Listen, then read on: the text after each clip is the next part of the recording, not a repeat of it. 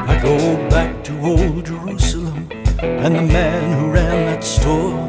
He was cheating all non-Arabs who would come inside his door. I felt the malice and the hatred, the sick joy in what he did. And in disgust I turned and quickly walked away.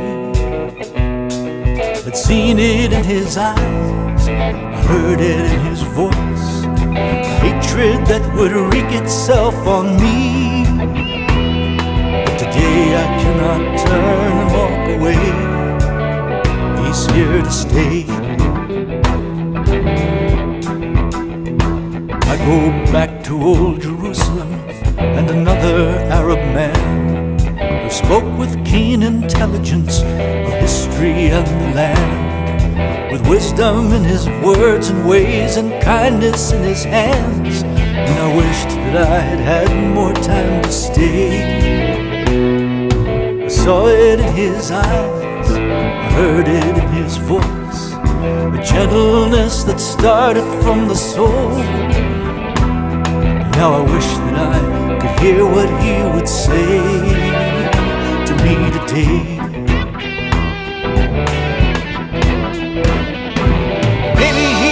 Explain the rage that drives the hearts and minds of the ones who've charred their consciences to rejoice in fratricide. Maybe he'd explain just what would make so many choose to take their brothers with them screaming into hell, and believe that they were really doing well.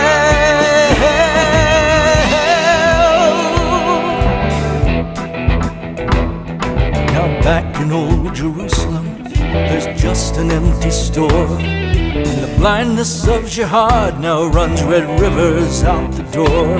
So I cry to God for wisdom that will stop this flow of blood, and for courage and compassion that stand high against the flood.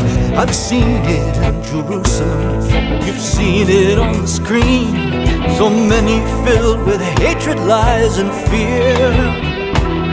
And today we can't forget and walk away. We've got to pray. No time left to walk or even look away. We've got to pray. I said no time left to walk or even look away. We've got to pray.